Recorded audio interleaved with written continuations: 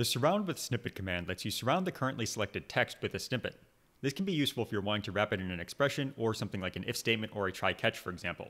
Let's take a look at this command in a JavaScript file. So here I have a simple JavaScript function, and say that I want to surround the function body here, so these two lines, with a try-catch statement to handle any errors. I'll start with selecting the text that I actually want to surround, so I'll go and select the function body here. Then I'm going to open up the command palette with Control-Shift-P or Command-Shift-P and say surround with. I want the surround with snippet command here.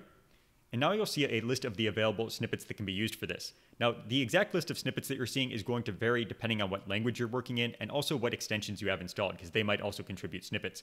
But here I'm looking at the default JavaScript and TypeScript snippets. I can just scroll through this list, look at all the different snippets I can use, and I can also start typing to filter things down. So in this case, I'll type try. I want the try catch statement here, so I'll hit enter to accept that.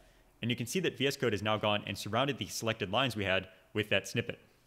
At this point, I can tab through the snippet placeholders or just press escape or start editing somewhere else to actually continue on. So in this case, I'll just add a return 0 here, and now we've handled that error.